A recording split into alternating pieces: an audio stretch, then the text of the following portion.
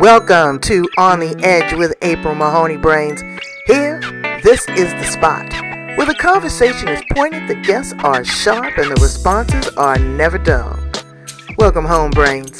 There's only one requirement to hang out on the edge, is that you open your big brain and close your small mind. Did you bring your thinking caps? It's time to put them on, because the conversation starts now. Maureen, you said that the temperatures hit over 100 up there? I can't believe that. Oh, it was, it hits 100 over 100 every once in a while. I think the last time was 2009 that it hit the record of 103. And in Seattle, it topped out at 108, but I'm east of Seattle, and one of our communities was 116. It's just incredible. And the scary thing is that over 50% of the people here don't have air conditioning. I grew up in Southern California and we never had air conditioning. Close to the beach, but it's ridiculous. Yeah. Well, Brains, welcome. And I want you to know that you are here on the edge, the place where the conversation is pointed, the guests are sharp, and the responses are never dull. Today, our guest is Maureen Kures. She's got the perfect name for our conversation today, because that's what she does. She helps cure us of many things, of, people that have had traumatic illnesses, from brain to end of life, but also curing us of another disease, of racial destruction, or racial dis-ease. And she does a lot of work in civil rights, and so I'm so excited to talk to her on many levels. We've been trying to do this for a while, and she just had company and all this heat wave. So now we're just going to kind of level out and talk about some things that people don't talk about. We're going to talk about end-of-life care. Talking about end-of-life care, Brains, is as important as talking about living. Making preparations, understanding the transition. What are you telling your children about life and death? How are you living your life when it comes to racial equality? So we're going to get into it on many, many levels. Help me welcome her to the edge, Maureen Kures. Hi, sweetheart. Hi there, April. I'm so glad to have you here. Well, thanks for having me. I'm happy to be here. Yeah, it's great. I've had a few of your friends on the show as well. Ah, wonderful. Yeah, we've done some great things. So share with my Brains a little bit about your background and your history and where all this started for you.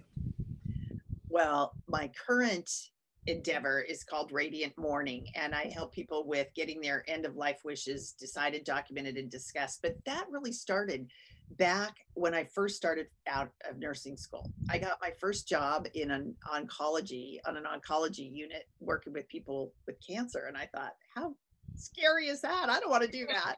But it was the only place I could get my job, and I thought, I'm going to get a year's experience and then get out of here as fast as I can, because I didn't want to do anything like that. But over the course of that year, I fell in love. I fell in love with the patients. I fell in love with their families. And I realized that end-of-life journey is not scary, and it can be quite peaceful and beautiful. And so most of my nursing career has been in end-of-life fields. Oncology, hospice, ICU, the intensive care unit. And I've seen what can happen when people don't have candid conversations about what they want at end of life, and how that makes such a difference. It makes such a difference, because I'm going to share some things that I, don't normally share with my Brains, is the end of life experience that I had with my mother. I think I shared it with you. You did. Me and my mother were peanut butter and jelly. And there was not a conversation that we had not had. There was nothing that was left unsaid. There were no questions that were left unanswered. And I got to help my mother transition with dignity. I was fortunate enough that she died here in our home with hospice care. So shout out to Kaiser. Their hospice care, I tell you, was amazing. I couldn't even think of what I wanted to do or what I needed, and the phone didn't ring. How you doing? What do you need? You need anything from the store? Do I need anything from the store? They were absolutely amazing. It was very hard to see my mother go through that, but she was 91 years old and she was tired. And she was tired of being poked and probbed and blood taken and can't eat and can't use the bathroom or using the bathroom too much. And then also, when you're in these care facilities, and I admire them, but they're tired too. You got the kidney in 504, you got the brain tumor in 407, you got the person that we just cleaned up 20 minutes ago that's going to have to wait to the second shift. My mother didn't have to experience that. And I got to lay my chest on top of her chest and feel her very last heartbeats, just like she felt my very first heartbeats when I came into the world. And it was amazing. And I'm going to share one more story with you, Brains. Someone told me, said, you know what, April? Life is a challenge when you arrive because you come in through a place between urination and defecation, and you're delivered in a puddle of blood and slime. Some people are forced out, some people are cut out, some people come out naturally. But when you arrive, there's people there to greet you. They've given you a party. You've had a shower. You got gifts. There's bright lights, and they're clapping, and they're laughing, and they're so excited, and they can't stop kissing you. So death is the same way.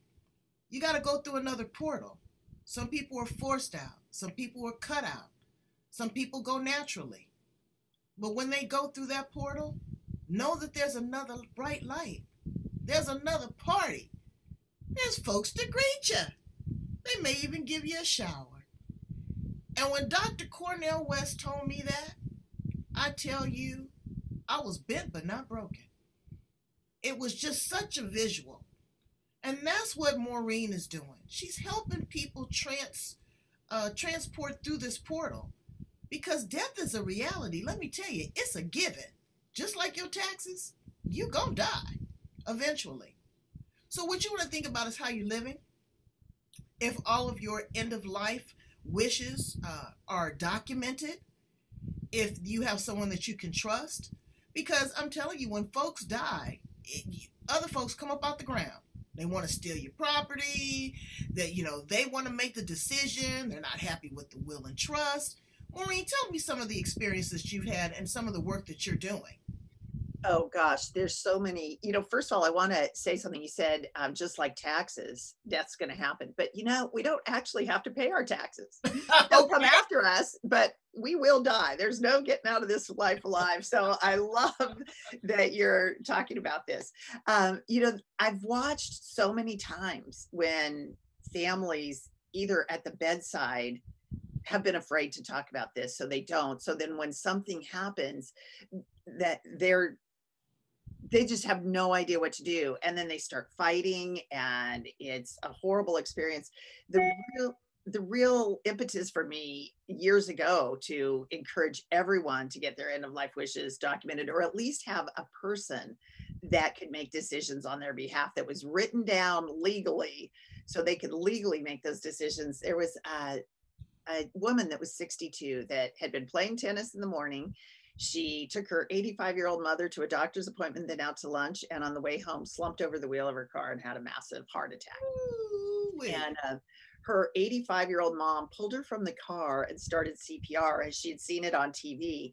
And, this was back in the mid-90s. Not everyone had cell phones glued to their hands like I do now, but she ended up in the ICU, and I was the nurse that admitted her. And she was heavily, heavily sedated on a ventilator. And over the course of the next 3 days, we tried to lighten up, the doctors tried to lighten up her sedation, but she wasn't waking up. So they had to do a brain scan, and they found that she had no brain activity. She had been deprived of oxygen for too long. So she was brain dead. And that's when the fighting with her 4 kids, she didn't have a husband, but the 4 kids, it was like a war zone, just fighting. And 2 of them wanted to take her off the ventilator and let her die naturally. And 2 of them accused their siblings of trying to kill her.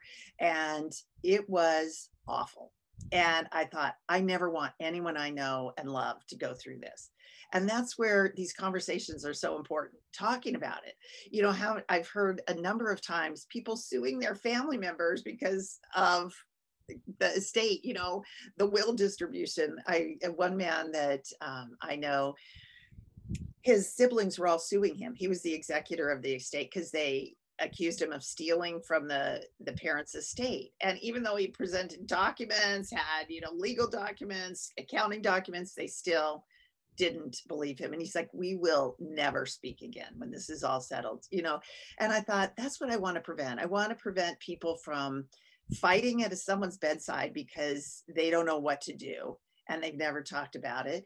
And I want to prevent those fractures over the lamp of the corner. Everyone's fighting over the lamp of the corner, and it destroys families. But if we what they forget is that, you know, your the person that's laying there, they can still hear what's going on. Yes, they can. You know? Yeah. Can I tell a funny story about that? Yes. I had a patient that I took care of years and years and years ago, and he was so hard of hearing, but every time his wife and daughter walked into the room, he would put his hand on his forehead, shake his head back and forth, and say, these gosh darn, not quite in those terms, these gosh darn women are driving me crazy. Wow. So I'd always say, don't say that, they're right here. So he came in one afternoon and he was actively dying. And I happened to be working that day. And I had just loved this man. But his wife came in and he was unresponsive, wasn't responding to anything. And I said, well, get down and let him know that you're here. Tell him that you're here because I believe he can hear you. And she got down there and she, in her little soft old lady voice, Ralph, I'm here. Said, he's hard of hearing, deaf as a doornail. So I got down and yelled in his ear, Ralph, your wife is here with you. And he put his hand to his forehead and shook his head back and forth. And that's all he did. That was the only response. And I said, yes, he can hear you. He can hear and he knows you're here. But I just had to laugh because it was just his response. And he never made another response until he died. So they can hear. It's the last sense to and they can feel. And, and you feel too. And Brains, you're fighting over the caucus of what a person used to be. You're fighting over things. Nobody's rich, but believe me, God is looking at you. And when you act ugly like that, everything you get, it's not going to turn to gold. It's going to turn to sand and coal. Yeah. Nothing. There's no good in that. I mean, these are people that you grew up with. It's your brother. It's your blood. The only people that you have in the world. And you're going to fight with them over a piece of property that you're not going to be able to take with you. And again, the person that's passing away, each one of us, take that into consideration. What if you got stepkids? Biological kids with your current wife. There's going to be a fight. People don't think that they're worthy. Or, the insurance policy. Do you have all your beneficiaries lined up? If you own something that you have worked for your entire life, how much more time and energy does it take to have it documented as to who you want it to go to? Make it easy for them. My mother made it easy for me. She gave me two things. She gave me a safety deposit box key and a business card. I was done. Okay? But other people have to go through probate, and they forget that the attorney gets 33% of that off the top. Yeah. And what about a medical, what is it, a medical directive? Yeah, the medical power of attorney, healthcare power of attorney, and the advance directive. The advance directive, the medical power of attorney is part of it. That's where you can state what you want. That's where you can write out, do you want to be on life support? Do you not? If you do, what are the parameters? Would you want CPR started? Would you want tube feedings? But it also spells out who you want to speak on your behalf if you're unable to do so. And that, if you do nothing else but get that document done, and you don't even need to go to an attorney to get these documents. You can get them off the internet you can get them off. And I think in California, they either have to be witnessed by two people that are not related to you or notarized by a notary. And that's the same up here in Washington State. But it's as easy as that, and you can change it. So you should have the first one, just one, that can make decisions. And then if they're unable to do it, you should have a secondary person listed and get that legal document done, if nothing else. But you know what? People are scared to talk about death. Yes, they Even are. when they talk to children, oh, Nana's just sleeping. That's the worst thing that I think that you could do to a child. You have to explain to them what this transition is, because they'll be afraid to go to sleep. You know, my best friend died 11 years ago of cancer, and she had an 11-year-old and a 14-year-old, and she would not talk to them about it. She said, nope, they know I'm sick, but I'm going to get well. And I said, but Barbara, you've relapsed, and the chances of you getting well are really slim. She would not talk to them about it. And after she died, they really struggled. Then there was another family at our school where the mom died of cancer also. But soon after both of these women, they died within 5 minutes of each other. A friend of mine who had a young son, and her young son was friends with the other mother's young son, and they were driving by a local cemetery, and this little second grader said, you know, that's where my mom is. That's she's buried in there, but that's not really where she is. She lives in our heart, and it's just where her body is and her soul's in heaven. But she wanted us to know where she would be in case we needed to be near her physical body. It's in the ground there, but her soul and her heart lives in our hearts and in heaven. And I thought, and watching those two kids, that young boy and his older sister, navigate her death and life after almost 11 years ago. I still see things. I know their dad, but watching the difference between these two families, it was night and day. These two kids, my best friend's kids, struggled for years. They've come out on the other side, but they've gone through a hard journey. And then here was this mother that talked to them age appropriately and shared her whole journey with them. But in fact, to show them where she would be buried. How hard would that be as a mother? But what a gift to those kids. What a gift. You shared another very special story with me that I hope that you share with my brains, about how you really understand now that there is a life hereafter. Yes. Tell me about your experience. There, I was working in an ICU, and there was a gentleman. He was 82, and he had been admitted late in the day before, and I was the nurse that admitted him. I was working the next day, so that meant I had him. And it was first thing in the morning. We were going through our morning report when his monitor just flatlined. It was called, so we had to do a code blue on him, where, you know, he had no pulse. And so we're all in there, big team working on him, and we got his heart rate back, heart beating, but he didn't wake up. And he had a 30-year-old daughter who was his only child, and his wife had died when this girl was 2. So the two of them were very close. And she just wouldn't leave his bedside. She was beside herself. And I had assured her that if she went home to have dinner with her 2 little girls and her husband, I would stay till whatever hour she got back, because I worked till 7:30 at night. And I said, I'll stay even if it's 10 o'clock. You stay, put them in bed. I will not leave him until you get back. So she asked me to put his dinner tray over the bed, that, you know, on the table that goes over the bed, in case he woke up and was hungry. And I thought, I don't think he's going to wake up. But I didn't tell her that. You know, I thought, oh, he's not going to wake up. Well, it was about 5 minutes till 7, just getting ready to change shift. The light goes on, and I go in, and he's sitting up in bed. He didn't need a ventilator. He was breathing on his own, even when he was unconscious. So he wasn't on a ventilator, which most of the time, patients that go through that, especially with his condition, would end up on a ventilator. So he said, who am I? And I said, what do you mean, who am I? And he said, tell me my name. So I told him his name, and he said, that can't be. I died today. And I said, no, you actually didn't die today. And he's like, no, I did. And he told me exactly what I had done during this code, you know, trying to resuscitate him, and exactly what the resident that had admitted him. We were the 2 he remembered. He said, oh, I was right up there in the corner watching.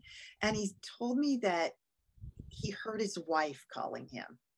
And he was trying to get through the door, and the door would only open so far, but not far enough to get him through. And he's like, my wife was calling me. All I wanted to do was to go to my wife. And I was just like, I still get chills thinking about it, because, you know, you hear these stories, but to experience it firsthand was so powerful for me, because I believe in heaven. I am a Christian woman, and that is my hope, is for, you know, a heavenly rebirth. But to hear this man state it so clearly, and we talked about how his daughter was holding him here, and we had to work on her being able to be let go of him. And it took her a few weeks, but he died about 3 weeks later. She was peaceful. They had made, you know, everything was okay, but he was able to go up to meet his wife. And the if I coulda, woulda, shouldas. Yeah. You know, the grief, because we're all going to go through grief. You know, my mother had a beautiful transition. It was a rite of passage for me, my daughter, you know, Mr. Magnificent. My husband was wonderful. All he said to me is, baby, how can I serve? What do you need? What do mama need? When he come home from work, he bypassed me and go check on my mother. You know, so I get choked up when I think about it. But, you know, it's so important. And again, okay, we're talking about the great stories. There are people that have, you know, hell on wheels with their brothers, and their, you know, sexual assault and abuse and alcoholism and drugs, all of that. I get it. Yeah. But you got to learn to make peace. You got to learn to make peace. And if this is not for you, you got to learn to be able to just walk away. Yes. Don't continue to fight. You know, or you try to vindicate somebody else's wrong, you know, oh, well, you did this to Aunt Betty, and so now, you know, the rest of the family's going to suffer. I'm going to not put your name on the obituary. I'm going to not give you your money in the will. I'm going to take you to court. All of that stuff is just so ugly. It is. And, you know, the more we can talk about it beforehand, the easier it'll be. Like you said, we're going to all grieve. Even when we talk about it and it's a peaceful death and one beautiful like you had with your mom. But wouldn't it be terrible if we didn't grieve? Because I feel like if we didn't grieve, it meant like we didn't care and we didn't love. Right. So I'll take any amount of grief knowing that I loved that person or I loved that pet. But I look and what you were saying. You said pet too, because the coyotes kidnapped my dog and ate. I know, jumped over the fence, and 5 pounds. I was devastated. I know. A coyote got one of our cats, and I was devastated too. But, you know, that's grieving. We grieve for our pets. Of course. Yeah. Yeah. And then you had said there are families that really struggle because of, like you said, the abuse, sexual abuse, dysfunction. And so not everyone is going to have this loving, wonderful end of life experience that you had with your mom, and you can make peace with it. I worked with a woman that somehow she worked through her assault issues from her father. Her father had sexually abused her, but she found it in her heart to forgive him before he died. And she said, as hard as that was, she had to really let go to be able to live peacefully after he died. And I just thought, I don't know how you would do that. But this woman managed to find it in her heart to do. And people that, you know, that forgiveness is another big thing, you know, forgive people and ask for forgiveness, because life's too short to carry that around. Yeah. And people that have wanted forgiveness or wanted to forgive someone, but the person's already died, you can do that after the fact too. Write a letter, have a little ritual, and just ask them for forgiveness of any wrong you might have given or done them, or forgive them and put it out there, and they will know. They'll know. So I think that's another way of healing if we can get to that point. And not everyone can, and that's okay too. Well, you have done a lot of healing in other ways too. A lot of forgiveness, a lot of thinking, and I commend you as being a white woman, loving and supporting my community, the Black community, through the Black Lives Matter, and just opening up the conversation to another type of healing, to another type of open wound that people keep pouring salt in, that people won't forgive, that people are just really, you know, tearing out the heart. It's another type of cancer. It's a cancer of the soul. Yes, it is. So I wanted to talk to you a little bit about what's your why? Number one, why do you care? That's, I'm just, and I'm not saying that from a racial perspective. I'm No. just saying from a human perspective. Why? Well, I care because we're all humans. We're all part of the we're all human beings. We're not all the color of our skin. We're the color of our humanity. We're all the same human beings. We all bleed the same blood. And after George Floyd's murder, let's just call it what it was. And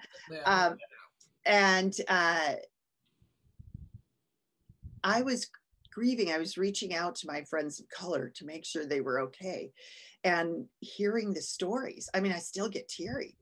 And I think I have never had to go through that as a white woman.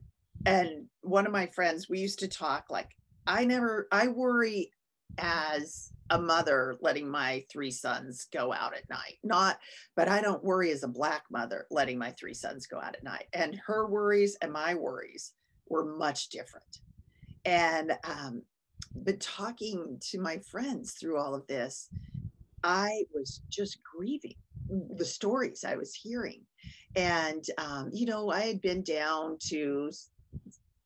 I had been mostly the first protest I didn't really hear about until after it had happened. So I went down the next day to help clean up Seattle because Seattle was in bad shape.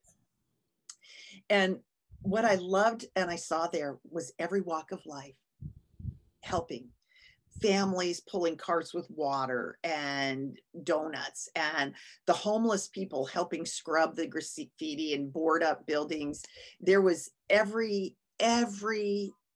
nationality you could think of down there. It was just, as one of my favorite, oh gosh, now I just thought, lost her name, Jane Elliott says, it's a salad bowl, That's my dear friend. I just love her work. Yeah. And she is something else. Yeah. But we're a salad bowl. So we had a salad bowl of people down there. And but I realized I was just grieving. And so I started looking for grief and Black Lives Matter online, finding out what was out there to support people that were grieving. And I couldn't find anything.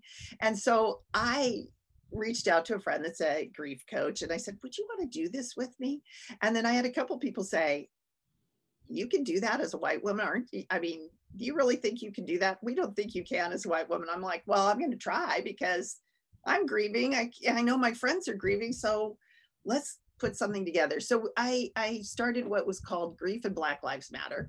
Then it went to Grief and BIPOC Matters because there's, so much going on. And now with Asian hate, what's gone on with the Native Americans, we have people in and out of our calls from all different walks of life. But really the focus was grief and Black Lives Matter. And we keep it non-political because, we all have our political agendas. And this is just a place to come and share. And as one woman said, it's a place where I can be vulnerable. And I don't have to worry if I'm cranky. I don't have to worry if I cry.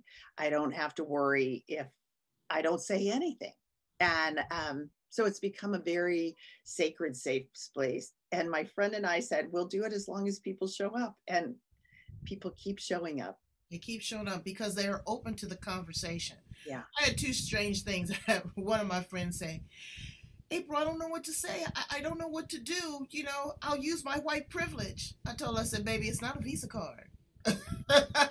You can't just whip it out and, so people don't know what to say. They don't know. They don't say anything. It's the same as with death. They don't know what to say, so they don't say anything. And I'm always like, you don't need to know what to say. Say, I don't know what to say. Exactly. I had a woman that was in the Target. I'm in line, I rock an afro. And had my Black Lives t-shirt matter on. And I mean, she was in the back. And I don't know why anybody should be singled out. I don't know why one race should be, more superior than others. I don't know why, but, so she was baiting me, right? And I'm saying to myself, okay, April, you have a choice here. How are you going to show up? On the evening news? or are you going to make this a teachable moment? I decided to make it a teachable moment. I politely stepped and I told her, I don't know what you're feeling. I said, but I can tell you in your feelings. I said, and yes, Black Lives Matter right now. I said, because this is who I am and this is who I have to represent. And if I don't represent myself, nobody else is going to represent us. I don't know if you've had a bad experience with Black people. I don't know if someone's hurt you. I said, but if you'd like for me to give you my business card, we can go out and have coffee. We can talk about it. I said, but, I'm not going to get ugly. And I know that you're talking to me. She went from the 12th floor down to the basement. Whew. Her face turned beet red. Everybody in line. I mean, it was a line in Target. Everybody was looking because, they was ready to get those cell phone cameras out. They was waiting for me to just, duke her up. And I'm not going to do it. When I walked outside the door, she was parked not too far from where I was parked. I winked my eye at her and looked at her, and she just held her head down and got in the car. It was a teachable moment. So now, whatever other interaction that she has with another Black person, she's got a choice how she's going to show up. Right. Whatever experience she had before was not the experience that she had today with me. And I'm not going to do that. I'm not going to be an angry Black woman. No. Because you know what? I need to be strategic. I need to teach people that I cannot control the color of my skin, but I can control the content of my heart. We all get to live from the choice we want to make. That's right. And to control the content of our heart. You say that, and I just did a post on Juneteenth, and I said, until like 3 years ago, I didn't even know what Juneteenth was because we were never taught it. So I did this little post on Juneteenth, and someone I know from college days, she came back with this post. Yeah, you think this is great, but what about the Native Americans and the Alaskan and Native women and all this? You live so close to the Canadian border, you think this would matter to you and blah, blah, blah. And I sat there for a moment and I thought, I could just ignore it. I can be angry or I can respond. So I said, thank you for sharing your thoughts. And I said, I do care about what's happening in our Native American community. In fact, I had just been on a webinar about that. And I said, so I appreciate what you're saying. And yes, atrocious things have happened to Native Americans in our country. But I said, this is about the emancipation of the Black slaves in Texas 2 years after Lincoln said the Emancipation Proclamation. I said, this has nothing to, this day is for my friends of color that are celebrating their Independence Day. And I said, so while I appreciate that, that has nothing to do with today, but I so appreciate your comments, and I would love to have a conversation with you sometime. And she came back to me and said, thank you so much for not just jumping all over me, because so many people do. And so we ended up taking it offline. But I said, that's great, but you can't come in such an accusatory manner when it had nothing to do. The Native Americans and Alaskan Natives have nothing to do with Juneteenth. It was a totally separate subject, but we were able to talk it out, which was hard for me because I know we have different thoughts. Absolutely. That's the beauty of it. Yes. That it's hard. It's hard. Diamonds are hard. Through that conversation, maybe each of us grew a little bit. And I always think there's a man, and now I can't remember his name, compassionate curiosity. And so I try really hard to practice that ever since I've heard him speak a couple times. I'm going to find his name, Waze Christensen or something like that. Just a beautiful soul, but this compassionate curiosity, and to come at thinking they're hurting in some way. And it's usually fear-based. That's why people don't talk about death. They're afraid. They're afraid. They don't talk about racial issues, or they're afraid because they don't know. And so like you just had this educational moment of compassion for this woman in Target. We get, as my mom used to say, you catch more flies with honey than vinegar or whatever. So you do. Yeah. And it's, like you never get a second chance to make a first impression. Yes. And your last impression is so powerful, So I encourage all of us to, think about what we're doing as we're living. or as we're dying. You know, how are you treating people? How are you showing up? How are you responding? Are you forgiving? Are you having those conversations? Are you being honest? Are you showing up authentic? Are you disingenuous? Are you mean? Are you cruel? These are a bunch of questions that you can sit there and have a conversation with yourself, brains. You don't need me and Maureen, okay? We're not the be-all, end-all, but we're walking the walk, and we're talking the talk, and we're sharing it with you. You know, we have seen things. We have heard things. We have lived. She's lived the white experience. I've lived the black experience. She's seen life and death. I've seen life and death. You know, I get chills just thinking about it because it's real. And there's nothing that we can do about it. But what we can try to do is be the best possible human beings while we're on this planet. Because there is going to be some judgment one way or another. Right? That's right. That's right.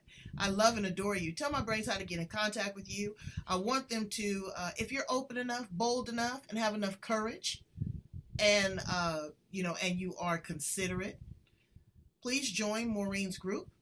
I've listened in. Some good stuff. You can just go and listen. You don't have to have a conversation. You don't have to have input, but you might learn something. And also contact her about finding out what you can do to prepare yourself for end of life. Even if you're a person that doesn't have family, you might want to leave all your belongings to the Humane Society. Put that in writing. If you don't have it in writing, they're not going where you want them to go. It's going right back to the state to, you know, do whatever it is they want to do with it. So tell them how to get in contact with you, sweetheart. Well, they can get in contact with me by going to my website. It's called Radiant Morning, spelled MOURNING, like morning, like grief, .com, radiantmorning.com. And there's a little button that says, let's chat. I'd love to have a complimentary chat with you and just see where you're at, answer any questions that I can. Or you can go and sign up for my newsletter at startthetalknow.com, and you'll get a free prompt, 7 prompts to get the conversation started. And around my grief call that we do the second Tuesday of every month at 4 p.m. Pacific time. If you reach out to me through my Facebook Messenger, Maureen Kures, Facebook, or just send me Maureen at MaureenKures.com that you're interested. And my last name is spelled Kures. So MaureenKures.com.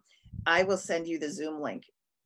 I don't post it anywhere because I have been on a couple Zoom meetings where they've been hacked, and I just won't do that. So no. I'd love to have you join any conversation, but reach out and I'd love to chat. Well, I love for them to chat with you, and I love chatting with you here on the Edge. You know, you are just really a special human being in so many different ways. I love nurses. Nurses and teachers are my favorite people on the planet because you're so much of a giver. I mean, you didn't have to sacrifice your life to blood and gut and pain and sorrow. But then too, there's glory on the other side when you see that patient walk out and they've been in ICU for, you know, God knows how long, or, you know, you've been able to help a family make that transition and write down what they want their final wishes to be, or you've been able to educate someone that was ignorant to the plight of another human being. I don't care if they're black, white, Asian, green, Mexican, Native American. You know, you're really sacrificing yourself. And sometimes we put a bullseye on our back. I know I do. But it is what it is. And somebody has to be strong. And I'm glad it's you and me. Oh, thank you.